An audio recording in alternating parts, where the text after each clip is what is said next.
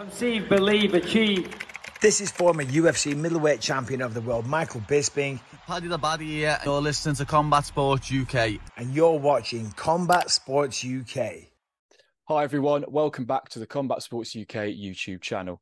Jared Miller here, returning for yet another interview. Please do excuse the bags underneath my eyes. It's a bit of an earlier start this morning, but it's a pleasure to be joined this morning by Mark Madsen, the Olympian and UFC lightweight contender. Mark, how are we this morning, mate?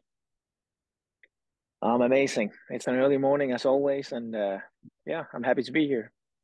And first off, I know it was your birthday a few weeks ago, so first off, I want to say happy belated birthday from all of us here.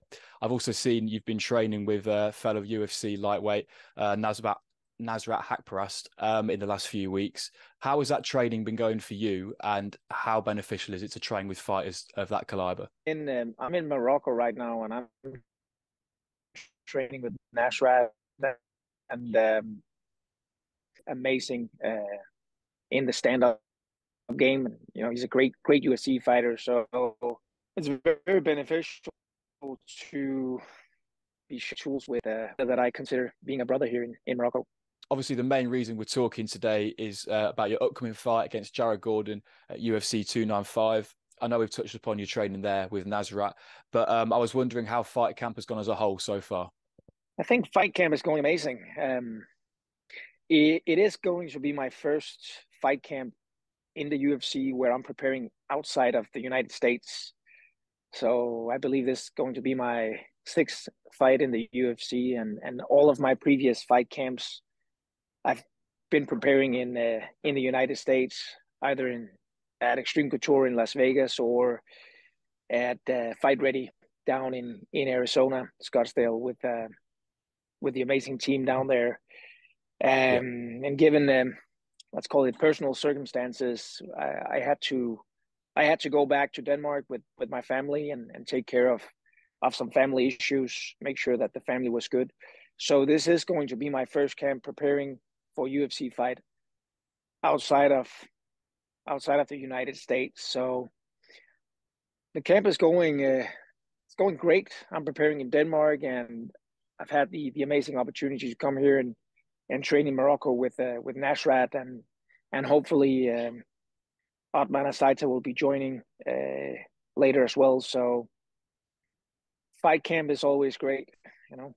Yeah, and it goes without saying that UFC 295 is a massive event in the MMA calendar.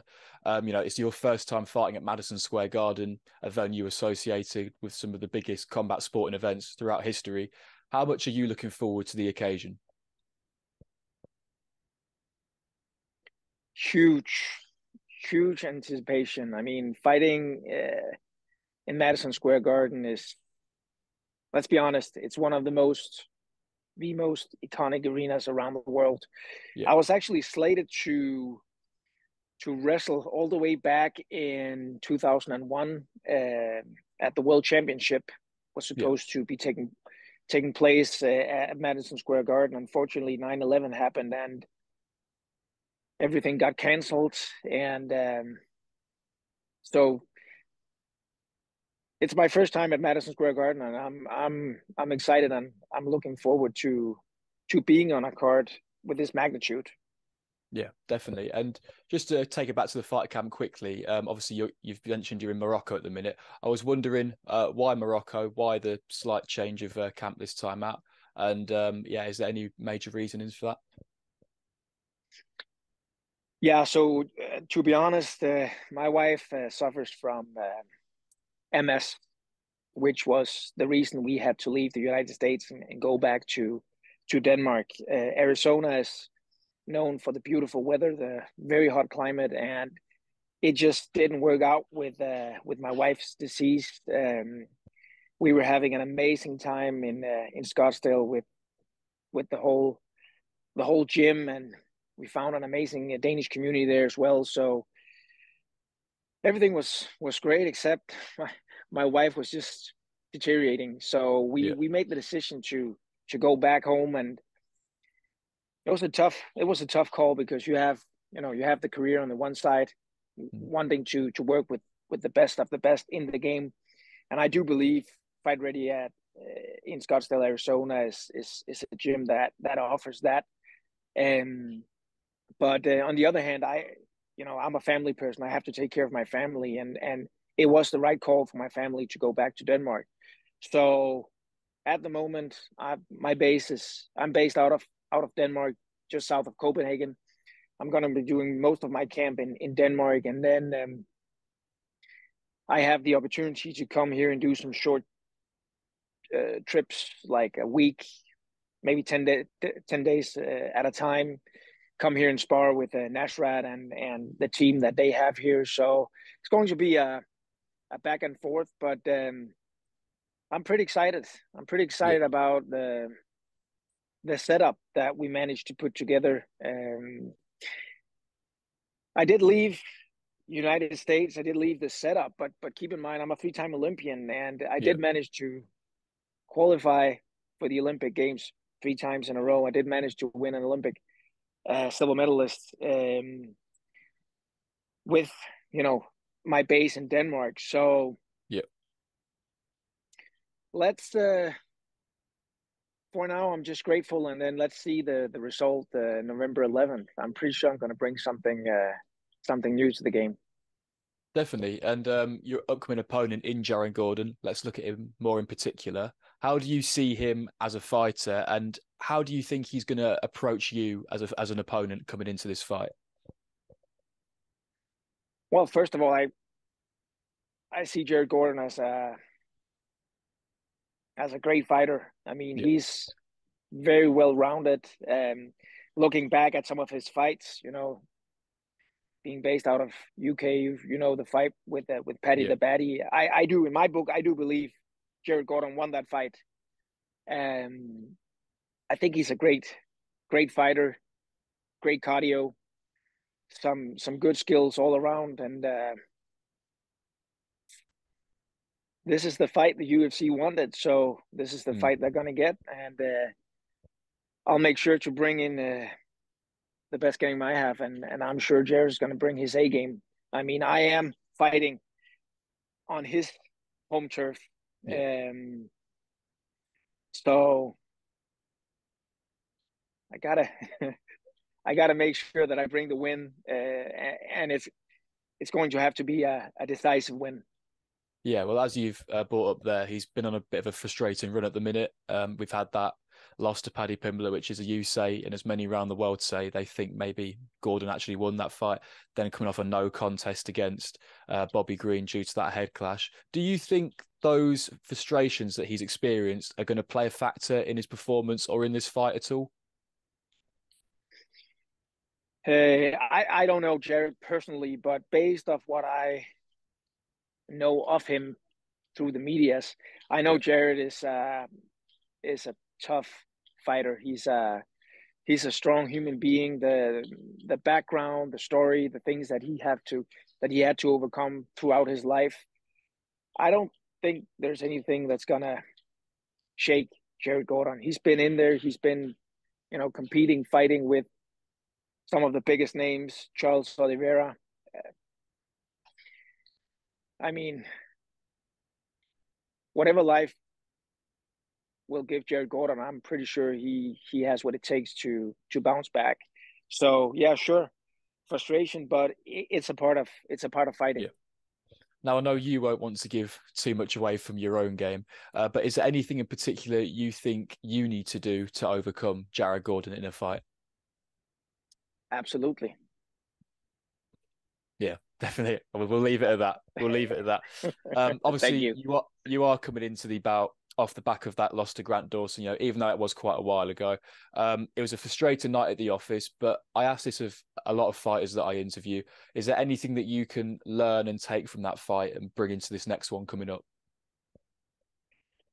Absolutely, and I do believe we made the biggest adjustment, making the decision of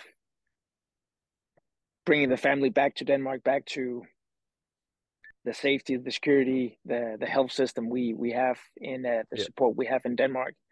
So I do believe that played a huge part of that fight in the lead up. I also do believe it played a huge part that Grant Dawson wasn't able to make the weight And and to be honest, I would love to run that fight back. And right now I'm facing Jared Gordon November 11th, but I am coming for Grant Dawson and let him climb the ranks. I'd like to have a proper scrap at lightweight, not a catch weight. I'd like to weigh in, have the same fair, whatever you call it. Man, they screwed me over in that fight. It is what it is, but I can't turn the result. But I'll run it back eventually. Yeah, definitely. And will you be tuning into his fight this weekend? Sure. I watch the UFC almost every weekend, and there's not many fights that I miss. I do believe being a fighter is, watching the UFC, following the division is a part of it. Just staying updated. So of course, I'm pretty excited about that fight. I know we all know Grant Dawson has a strong base in wrestling and grappling. Yeah. But Bobby Green is hard to take down, and he has great hands. But yeah, I do believe Grant Dawson is going to run through Bobby Green, get him down to the ground, and just crush him eventually. But yeah, for sure, exciting fight. Yeah, you'll be keeping a keen eye on it. And I mean, UFC 295, it's come about a year after that Grant Dawson fight. I know between the Clay Guida and the Austin Hubbard fights as well, there was a bit of a layoff, but obviously due to that broken jaw as well. How do you combat against those longer periods outside of the octagon?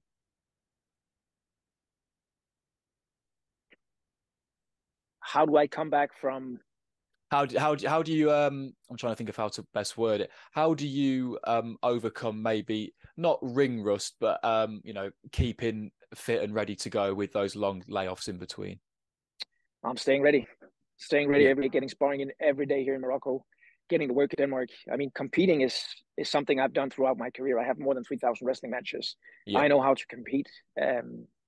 Ring rust is a real thing, and if you're not competing, if you're not putting yourself in that specific position where you feel the pressure, where you go in there and get a sparring session in with almost 100%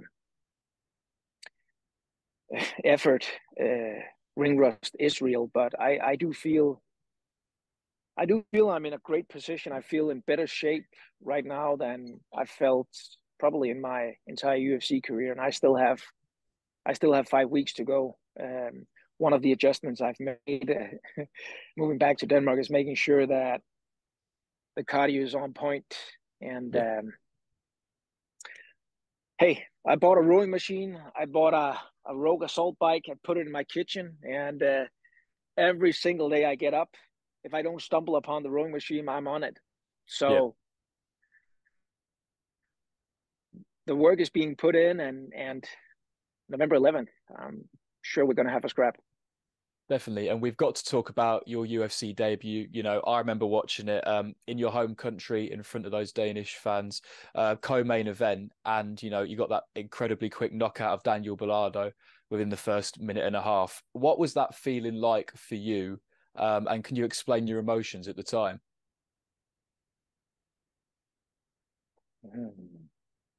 Well, obviously, it must have been an amazing feeling. But when I'm in it, when I'm in fight zone, I don't necessarily Just goes. feel anything. Yeah. There's a task at hand. There's a guy that I need to put away, and that's where my focus is.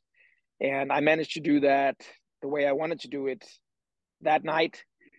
And I wish for the UFC to come back to Denmark. I know there's a lot of UFC fans in Scandinavia that wishes for the UFC to come back to Scandinavia. And yeah, I'm fighting Madsen Square Garden, iconic arena, but I would love to fight in Scandinavia. Royal Arena, Copenhagen, sold out last time. Why not do it again? Yeah, definitely. It's obviously not the only incredible achievement of your career. We've obviously brought up your wrestling before, but winning silver in the 2016 Olympics in wrestling, is that your personal favorite moment throughout your career? And how did you then make that transition over to mixed martial arts? I know you made your professional debut a bit before that. I mean, I've been an athlete my entire life, and looking back, there's a lot of things that I'm proud of, a lot of things that I'm looking back at. And winning an Olympic medal is naturally one of them. Being a five-time world medalist is also something I'm proud of. I'm the Yeah. most accomplished wrestler in Denmark of all times, which is another thing I'm very, very proud of. And when I made the transition into MMA, I came in with a vision of, on joining the UFC and making a run for it. And MMA is very different from wrestling, and Yeah. I'm still trying to adapt. I'm still learning, and it's been a ride. And I'm equal as I am looking back at my wrestling career, and I do feel fortunate. I feel blessed that I have had not only one career but actually two professional careers in sports, which you know not many people can say no class in one discipline or you're not, right?